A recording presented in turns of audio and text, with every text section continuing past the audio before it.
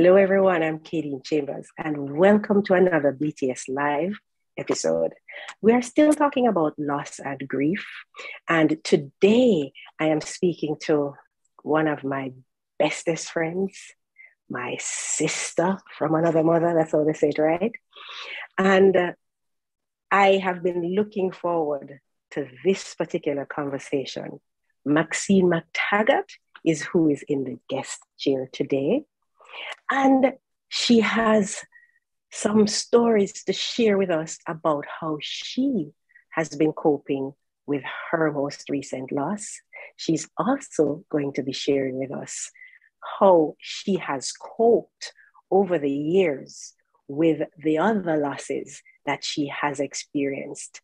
We are continuing to shed light on loss and grief because, as I've been saying since we started the series, 2021 and 2020 have been 2 years like no other, and so many persons are going through it as it relates to loss and grief. And so we are diving in to be able to share with you what has been helping us and what our experience has been, to see if it can help you if you are grieving, or to help you help someone else who might be grieving. Maxine, welcome. Thank you so very much. Good morning to you and your guests. Good morning, good evening, good night, because we're not sure when you're going to be tuning in. Exactly. Good afternoon, wherever they are. I want to quickly highlight that Maxine is a trained counselor. So she's in the media industry. That's my background as well. And she's also a trained counselor. And so I'm prefacing our conversation with that bit of information because sometimes it's helpful, because I highlighted that though I am a psychologist, I still had a challenging time in some instances dealing with losing my mom. And so I've shared that because I want you to understand, you, my viewer, to understand that it doesn't matter how you are dealing with it, for you to be gentle with yourself, because it's not an easy thing to deal with loss and grief. So we want to hear now from the counselor's perspective how it has been for her as well, and any life lessons that she's learned. Right, Maxine? That's correct. All right. So I started by saying that your most recent loss, you lost your mom. That's correct. When did you lose your mom again?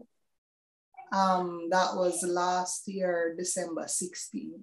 Yeah. So just got to the year's mark. 2 weeks ago was 1 year, since it. And I want to start by saying that it was funny that on the 16th of December this year, I came across this quote, and to be honest, no, I don't remember where I came across it, but I'd written it down, and it says, "Grief never ends, but it changes. It is a passage, not a place to stay." Yes. And I think that's what I want to also focus on today, that, sometimes people want to tell you, oh, it's enough time, and, but the truth is, grief, once you have loved, once you have lost, grief never ends. However, as it relates to being healthy for yourself and also for others, don't let, or try not to let the grieving still be the same place where it was 10 years ago. Mm-hmm. That's what I said the last episode, Maxine, where if it's years later and you still feel like it is day one for you, that is when you really need to look at getting professional help. Definitely. Thank you so much to allow us to start with that quote. That quote, it is really, really profound and spot on, because we're now at what, May? So April, May, June, July, August, September, October, November. 8 months. Yeah. Since I've lost my mom. Mm-hmm. And it doesn't feel today like it did. Definitely not day one or month 2, but I still have moments where I'm teary-eyed, I'm crying or whatever. But the truth is, I can see that I have progressed, and I have accepted that the feeling of grief and the sadness that I feel is never going to be completely gone. But it has been transforming into something else. And I have longer and longer stretches in between the feeling down, where I can feel and be present and enjoy things that are happening. So as you say, if you're still feeling the same way years later, then that's yes, where it's time you really need to do a check. As it relates to my mother and my grieving process, as you mentioned that I am a trained counselor and I have had several losses. I've had my father, I have had my brother, I had a very best friend, that was 2005, my brother was 2003, and then there was my father in 2014, and then there was my aunt 2009, and my mother 2020. My aunt and my mother died a year apart, and those were my two mothers. I had a picture up on my DP the other day where I was in a photograph smack in between both of them, and every time I took a picture I said, who would have thought that I would have lost these two persons a year apart, but my training has helped me to be able to deal with the losses of these persons. One of the things that I do in order to cope is when the memories come, I don't shut them out. I allow them to flow. I allow the body to go through the experience, because one of the things I do believe is that life is filled with lessons. There are some lessons that we are to learn. I strongly believe that if you fail those lessons, you're going to have to do them again. Again and again and again until you get it. Exactly. Yes. If you're in university or wherever it is, and you need to pass a course in order to graduate or to get your to be certified, you have to pass that particular course. And so I believe that grieving also is that thing. You need to pass a stage in order to get to the other level. And so for me, I allow the memories to flow. With my mother, she died on the 16th of December, but it's not every month that I remembered that she passed on the 16th. So I wasn't keeping a track to say, boy, today was 1 month, 2 months, 3 months. However, I must tell you that when it came down to edging to the year, I started having some experiences. I had to go to the doctor to do a blood test. And when I went, I remember the doctor was saying to me, you were here a year ago. And I remember I'd taken my mother there. I was doing my own blood test. And as I sat in the place, I was like, a year ago, I had my mother right here. And so I was going through a process. So as I said, I was fine coming on to the year. But then I started, remember, on the 28th of November. This was the last night my mother slept in her bed. And for me, I wasn't working with dates. I was working with days. So the Saturday night, I was like, this was the last night my mother slept in her bed.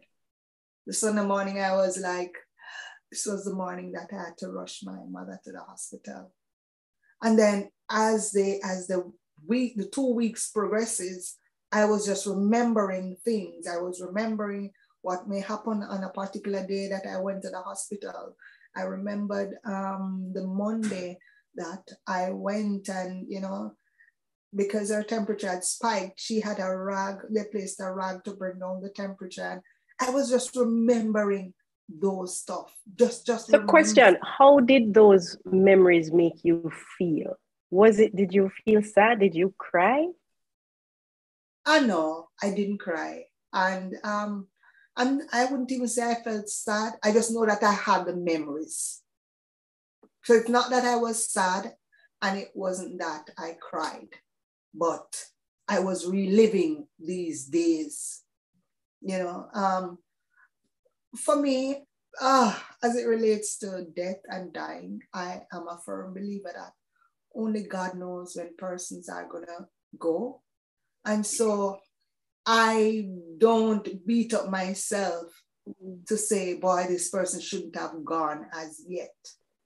That is one of my way of grieving. Yeah, because so many times when we lose our loved ones, all we keep saying is, you know, they left us prematurely or gone too soon, and versions of that. And as I process that, if that is how we view it, like the person is gone too soon, I feel like it makes the pain worse because it feels like you have been robbed of something versus if you can reframe the loss in a way where, like for me, what I choose to do is to focus on the fact that my mom lived her life to the fullest, instead of saying she was only 60 and I was robbed of her getting to 100 with me being 80 kind of thing, you know, because I had those great plans, you know, to simply say that she lived and extracted everything out of the 60 years, and that is what I choose to focus on. And when I do that,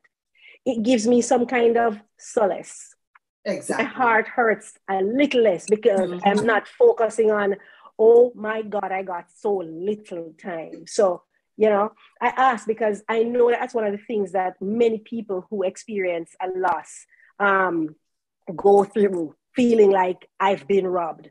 And once, if you stay at that space, in that place, the grieving process is going to be more painful and it's going to take so much longer to get to the other side. Exactly. So I had to just, you know, my mother lived her life to the fullest. I was saying to somebody the other day that, you know, if I didn't believe that only God knows when he's going to take us from this earth, I would blame the hospital to say that they didn't give her enough support. They didn't offer her enough. If I was one to hold on that she's gone too soon. But and so not everybody grieve like this, but this is the way I grieve. For me, I choose death over sufferation. Oh, definitely. But let me ask you. So you lost your brother, and viewer, let me tell you, Maxine and her family are close. So you lost your brother, you lost that best friend. So I met Maxine shortly after she lost that friend. So I'm the best friend now, but okay. And anybody else who is, anyways, she has lost a best friend, but I know I'm special, like we all are. But anyways, she lost a best friend. She lost her dad. I was there for that as well. And she lost her mom. So my question, Maxine, and your aunt, who was super close to you as well, as you said, your other mother. My question is, that's losing 5 people who you were extremely close with, who you loved more than anything. And did the grief, or does the grief look the same for each loss that you've had? Definitely not. And I must say also that I lost my grandmother in 2007, and she also was the best grandma ever. No, not one of those grief looked like the same. My brother's death was sudden. I spent in fact, my grandfather died the day before my brother. So that was a day apart. And God would have had it that I had spent the entire day with my brother. And we were planning to go, and my mother was in Westmoreland at the time with her father. And so when we got the news on the Friday that he died, you know, we said, okay, Sunday morning, we're going to go and get mommy. We don't want her to take the bus up. And so on the Saturday, I spent the entire day with my brother. And when I got home, got ready for bed, my sister-in-law called, and she was crying. And she was saying that something is wrong with Dane. She said he's not breathing. And I'm like, what do you mean by he's not breathing? Because when people are not breathing, they're dead. But that cannot be what she's trying to say. I found out because I found I would talk about it a lot. So that is one of my ways also for dealing with the grief. So if I catch somebody who is willing to listen, I would tell them that. Because my brother died on a November as well. I would have told him that, my brother all week long was calling to wish me happy birthday, and I was telling him to be patient because my birthday is not, because he died like 3 days after my birthday. So I was just telling persons the whole process. And so that was what was helping me. I didn't know at the time that was my way of dealing with it. And like I said, I do hold the belief that no one dies before their time. And I bask in the memories. So there was that for my brother. But then again, there was my friend 2 years later. I mean, not only just 2 years. I remember when I visited her in the November, because that was the year after 1 year since my brother had died, and I went up for Thanksgiving. So I visited her in the November, and I got a call in the January that my friend died. I'm like, what? And so I wasn't able to shake her death, even though I do believe that persons don't die before their time. But it so happened that while I was doing my degree in counseling, we had a class, Grief and Loss. Yes. And it was in that class that I realized why I was so, I'm going to use the word, hung up on why I couldn't shake my friend's death. And it was from that class, the lecturer told us that sometimes we grieve for the person who our loved one has left behind. And I was like, the light came on, because my friend has had such a rough time, and she fought her way, and she was just, things was just happening for her. She has just bought a house, and things was just looking up, and she had a daughter who, she was a single mom. Yes. How old was that? Was her daughter at the time now? She was 8. 8, right. And then to understand also some family issues that they had, may not necessarily have wanted them to be the one taking care of her daughter. Mm-hmm. So that was where I struggled with the most. But once the lecturer allowed me to see that, I had to make peace with it. And I'm going to share a quote that you sent to me as we prepared for this episode of BTS Live, where you said that we grieve for the people that the loved ones have left behind. So that is one of the, so that level of grief that you were feeling was because Zandria has left her daughter. And so your worry and the pain that you were feeling was about her daughter that was left. And I get that. So sometimes that is how it is. Mm-hmm. And there is another version of why we grieve and how we grieve that I've embraced now. And that is that grief is the unexpressed love that we have for our loved ones after they have departed. So we have it, and it is just, we don't know what to do with it.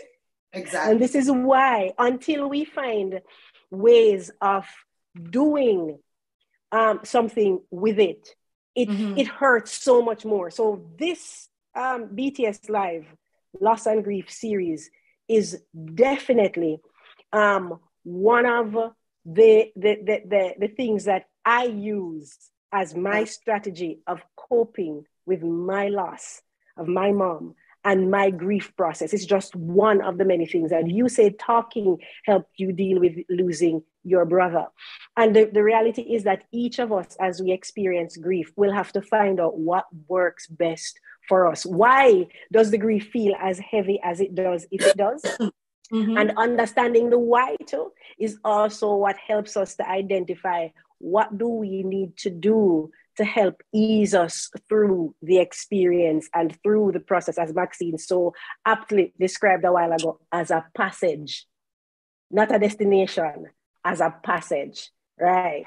So, Yes. I like because as we're talking, what we're bringing out, Maxine, are the strategies that we have been using and that you have used, as Right. well as, so the strategies are one, but also the insight. Because what I find is that sometimes we are doing something or we're experiencing something and we don't have the right words. We don't realize, because so much of what we do sometimes is done from a subconscious level.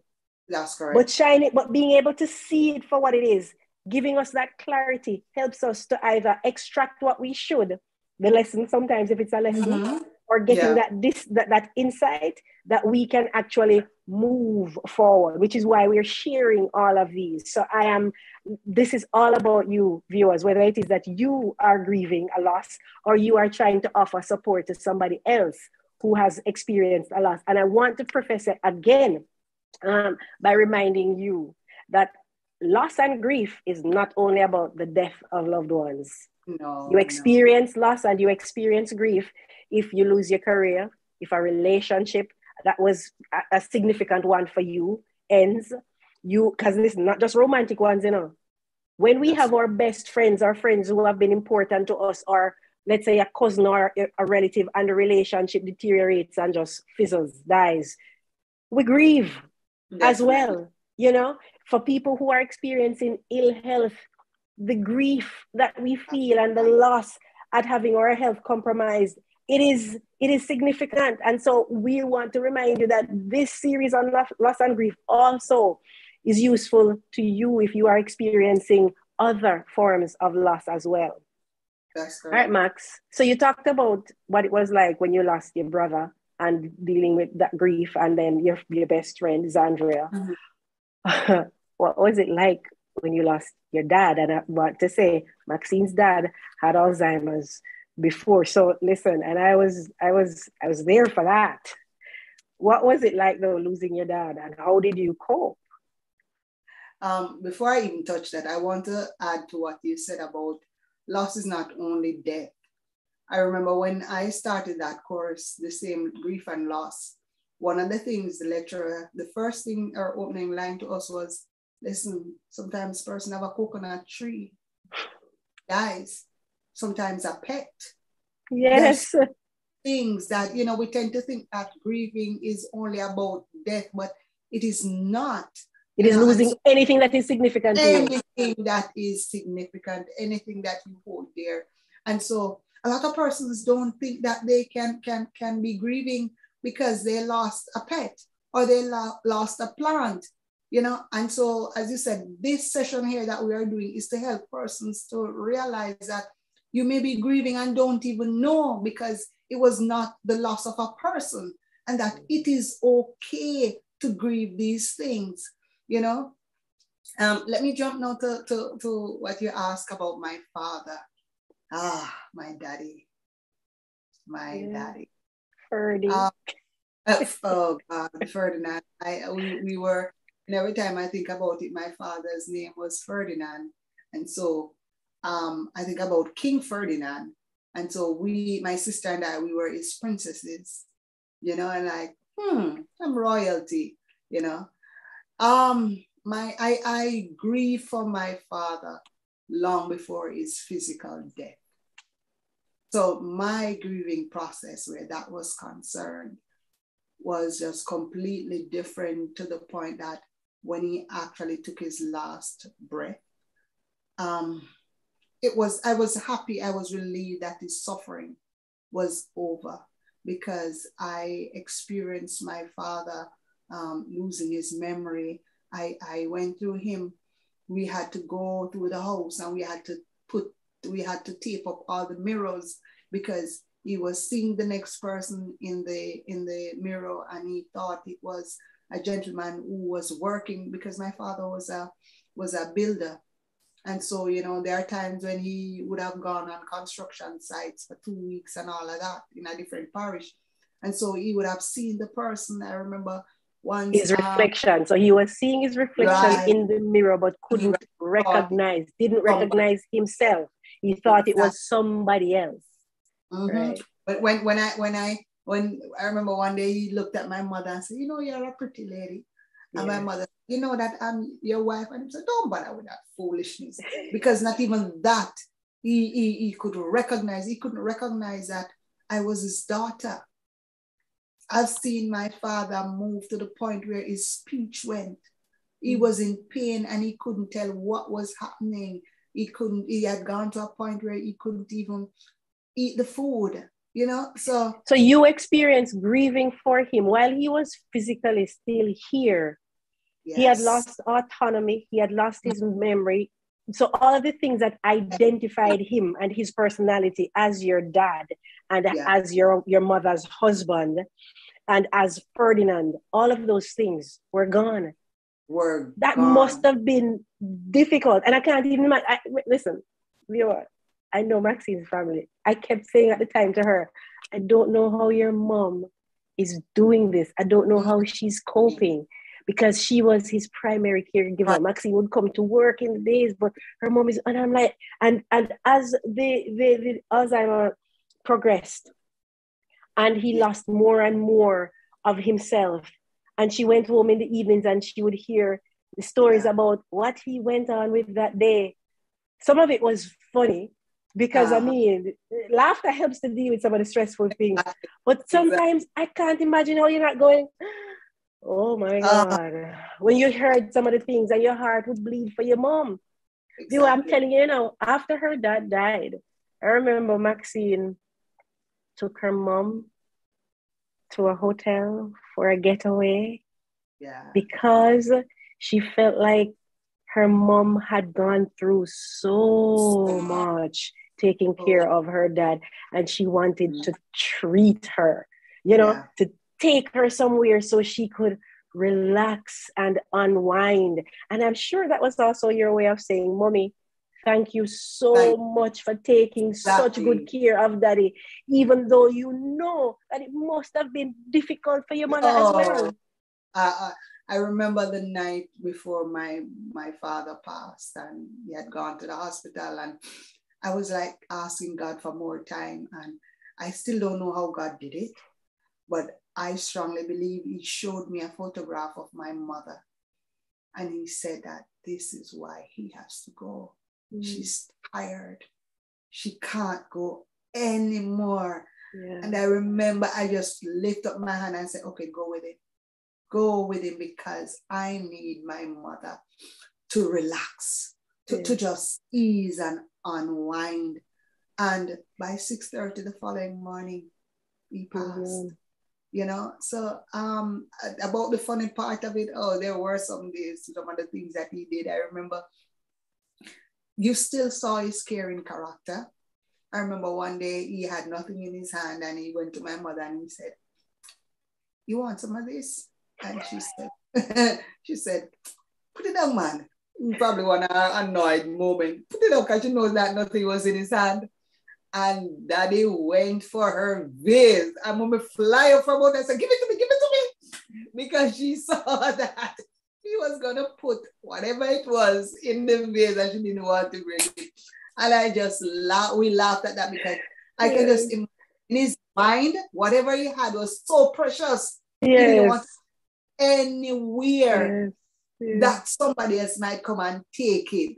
You know, so those are some of the fun things. But as I said, grieving from, I grieve for my dad before he passed, seeing that he lost his memory, seeing that he lost his autonomy. How long was he sick for again? It was quite a while, you know, because I remember I graduated in 2011 and he was sick before that, because there was when I had school, I was a single mom. So even that also was a process. I had school in the night. My son had GSAT at the time. I had to pick him up from school. I had to take him to get a bus home. I had to head on to school and to come home. And so, you know, but God. Yes. Carried you through. That grieving process, because my father died in 2014. So I watched all of that and I grieved.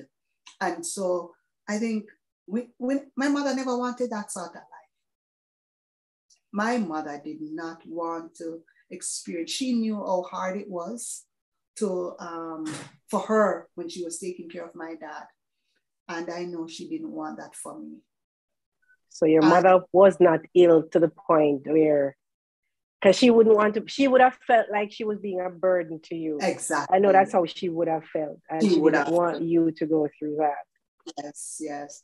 I remember the morning when she got the stroke, and, I was heading out to church, and I came in to tell her that I am going out.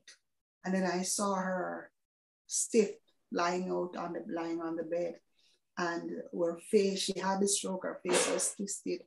But I remember her in her muffled words telling me, do not be afraid. Don't be afraid. And that was what calmed me. That's a mother's love, in the middle of her being that sick, she still found the strength to be reassuring you. Yes. She said, do not be afraid. Even though I know she didn't have a clue what was happening with her body because she has lost all control, So, yeah, that's my mommy. That's my mommy. My aunt. Oh my gosh, my aunt was another. For my aunt also, my aunt suffered. My aunt had a lot of pain. There were days when where she was, they thought, this is it. She's gone. And then 2 days after, my aunt was back up. Like,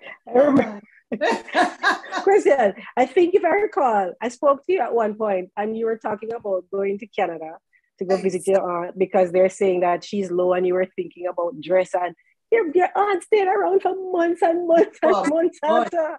Yes. Exactly. Because that was June. I remember June was her birthday, and she said, Maxine, when you coming? And I said, August. And she said, delay is danger. You should come now. So I went in June, and my aunt stayed around until December. Yes. Until December. But as I said, and I want the viewers to understand that there's no one way to grieve. There is no one way to grieve. It depends on the circumstance. It depends on the situation. You have to understand, you, the individual, have to understand what works for you. I am not a crier, but it doesn't mean that I'm not grieving, because there were, even before my mother died, I started grieving. I remember this Sunday, our routine on a Sunday evening after church, we would have dinner and we would be watching a movie, or we'd be watching something. And I remember the first week after her being in the hospital, I was sitting in the living room and my brother was passing through, and he said, it's not the same without her, is it? And I'm like, not at all, because we were accustomed to her being in our favorite chair, Yes. Watching movie with all of us. So that process for me, it was before she actually left us. Yeah.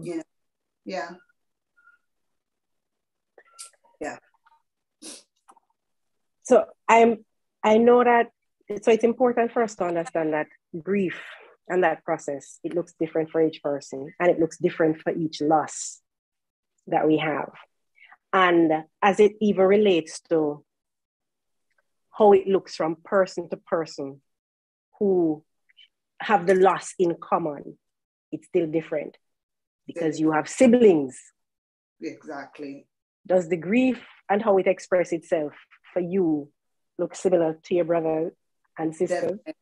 Definitely not at all. Definitely. I think my brother still continued to cry, still mourns. I remember one of my sisters was saying that, I am now in the room where my parents used to be. And she like, I can't even bring myself to go in the room. So each person has their own different way of grieving and how it has impacted them. Mm-hmm. Yeah. All of us, all of people, as I tell you, equally. It's important that we use this as an opportunity to remind persons, you see, that to be patient and understanding, to give grace to ourselves, as I keep saying, but to also give grace to our family members and other loved ones who are sharing the loss as well, or who are experiencing the loss as well. Because as you highlighted, that you may not be crying, Maxine, but it does not mean that you aren't feeling. It doesn't mean that you aren't grieving. It doesn't mean that you aren't mourning. You understand? And I know that sometimes in the families, you might have the person who is, quote unquote, the strong one, right? And you might have persons thinking, well, he's not crying or she's not crying and she's still functioning, so clearly you're okay. Let's not do that. Exactly. Let's not do that. Exactly. Right? Being strong, quote unquote, and pushing through and getting things done and going about with the things that you're doing. It does not, sometimes that's what we're using as a coping strategy. Sometimes that is what we are using, because I highlighted when we kicked off this loss and grief series, and I shared about my loss. I explained that for months, I was using being busy as an escape, not even as a coping mechanism, because that's not healthy. I was using it as an escape.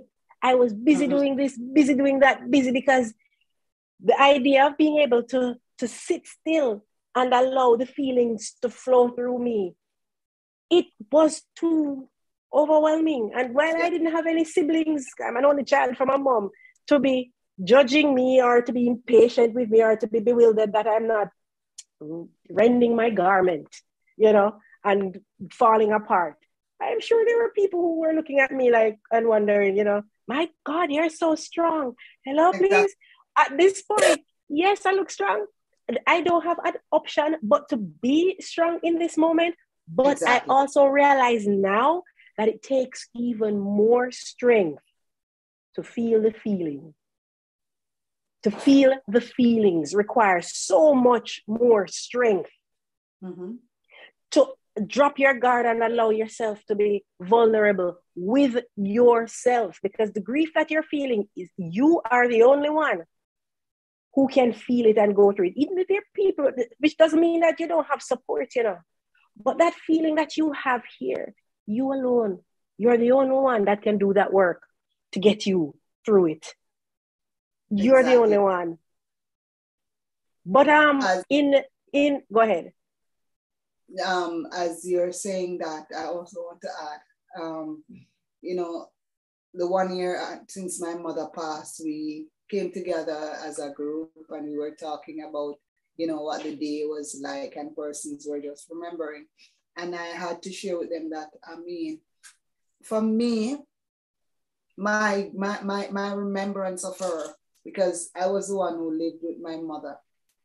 I was the primary caretaker for my mom.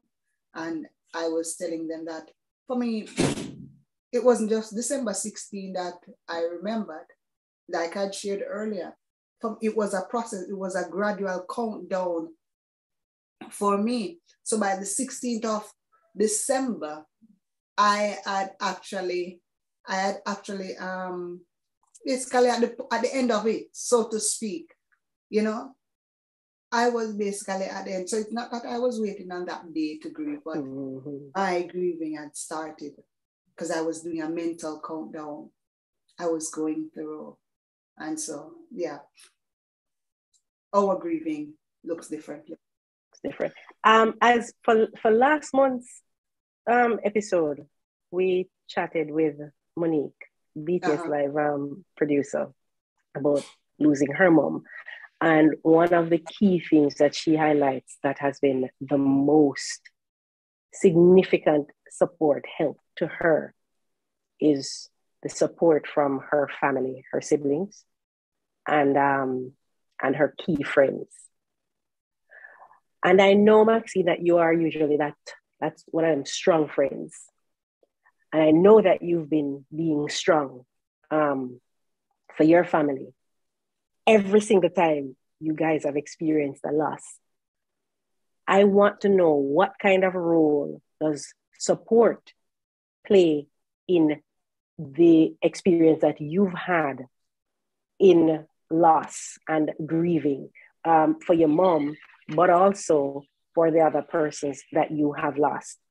Has it played a role for you, or have you always just been, the soldier? The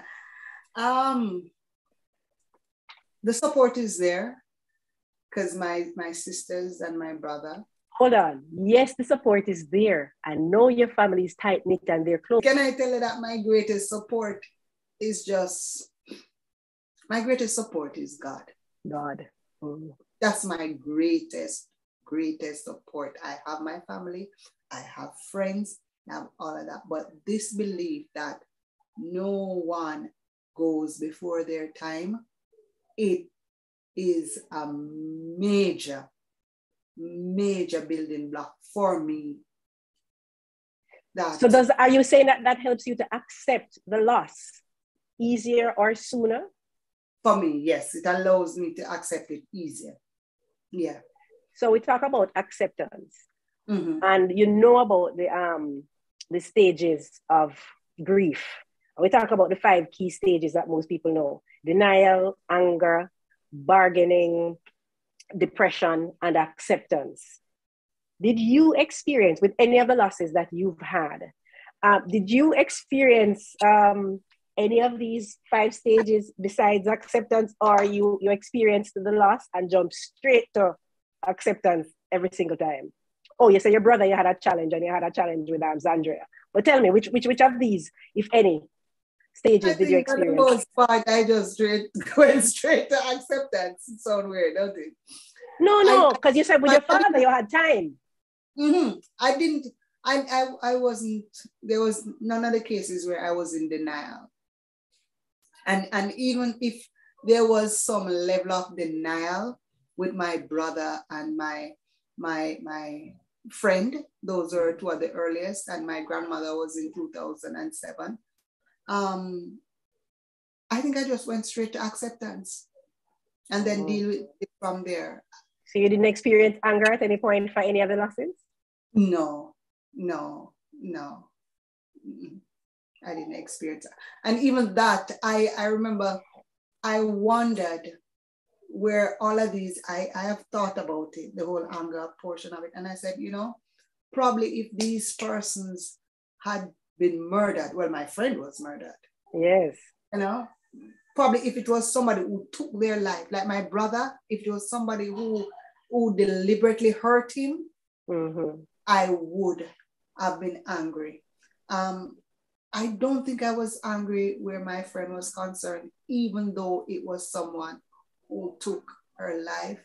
Or probably there was a little, but I don't know. I've never given much thought to it. You said you struggled with Zandria's death. My question is, what was that emotion that you were feeling? So we got to the point where you recognized that the grief was because of you were concerned that she left her daughter. But mm-hmm. what label would you have given that early feeling that had you, let's say, struggle with her death? What was it? It wasn't anger. It was just, so it wasn't denial because you accepted that she was gone. Mm-hmm. Mm-hmm. I don't know. Probably there was a little bit of anger. To be honest, now that I look at those, probably there was a little bit of anger, but it wasn't.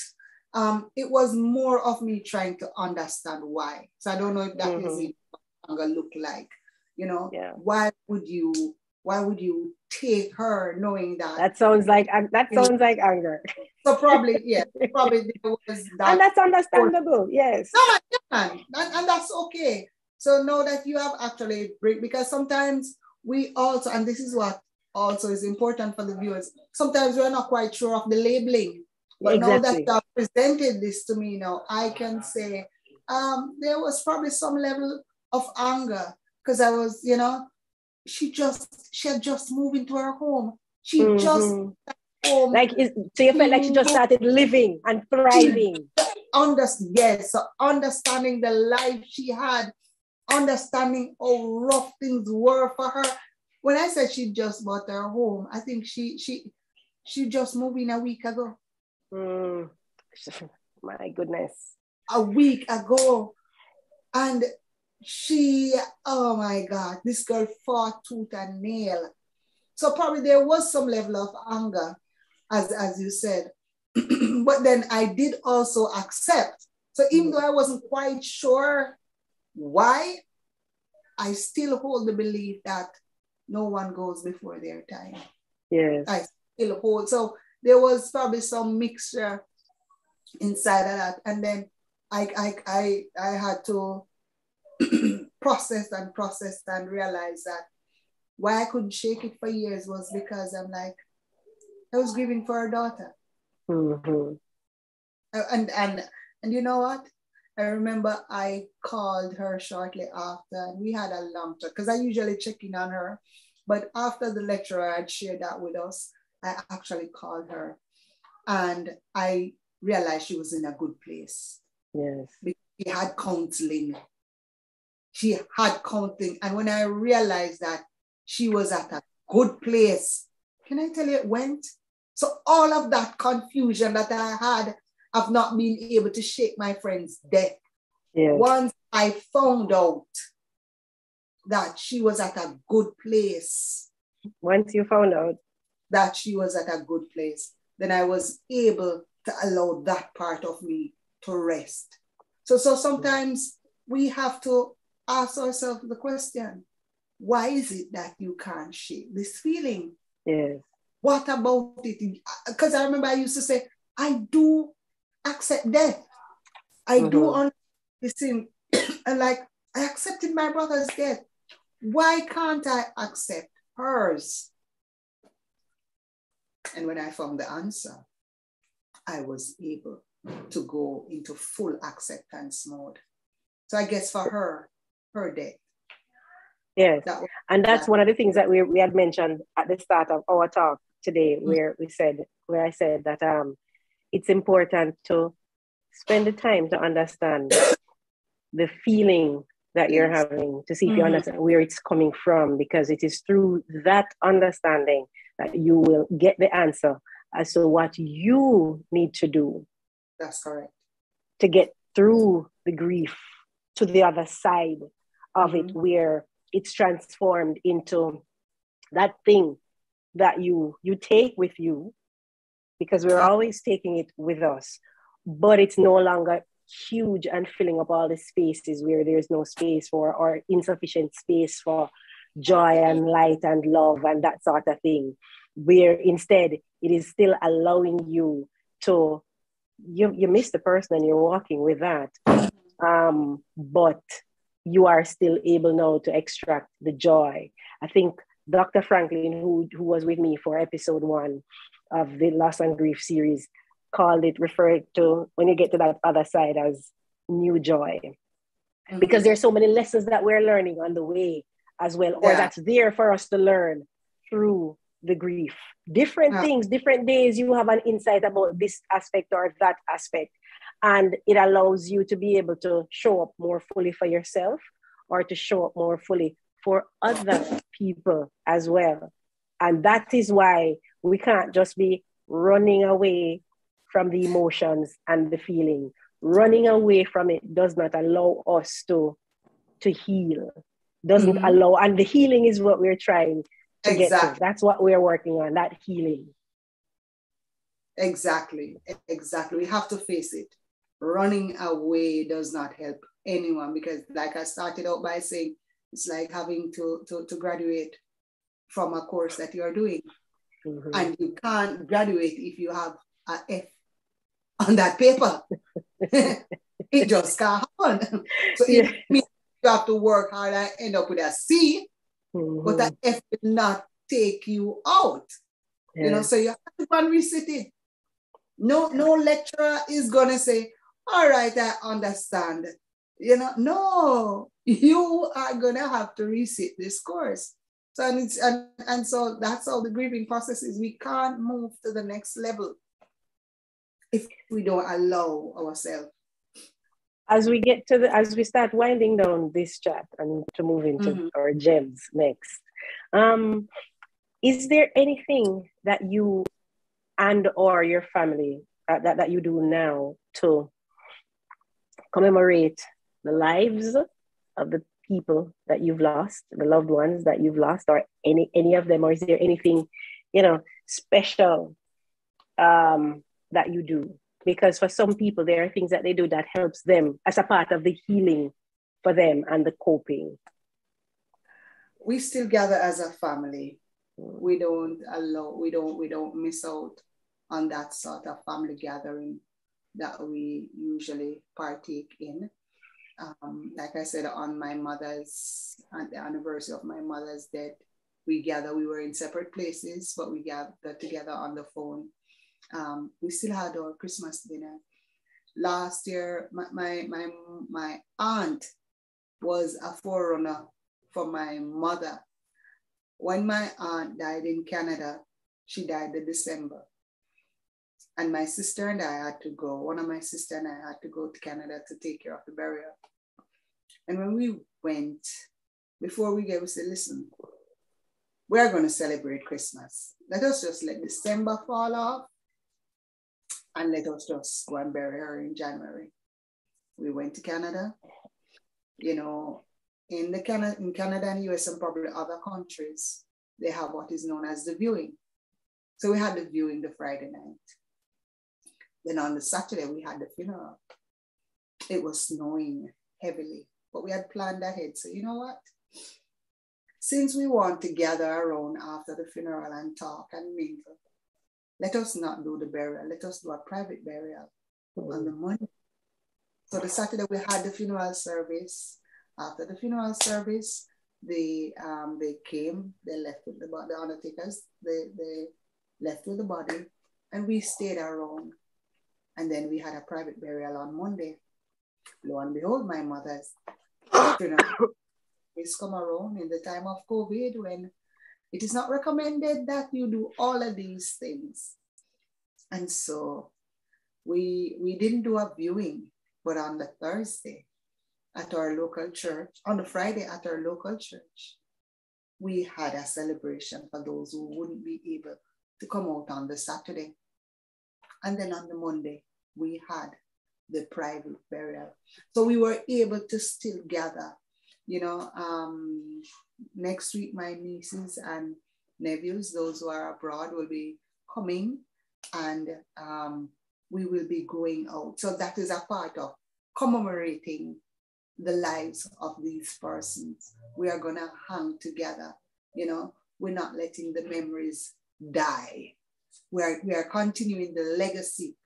Years ago, my father I remember every Labor Day, my father we would go to Portland and we would have our beach trip and that sort of thing. So we still do these sort of things in honor and in memory of them. We still stick together as a family, and that's what we just intend to do. The other day, we did the headstones for both my parents. And so the headstones are now on and the graves are well painted and all of that sort of stuff. Because funny enough, my father's headstone wasn't on as yet. But just the other day in November, we did them both. So we will continue to just continue to keep the family going.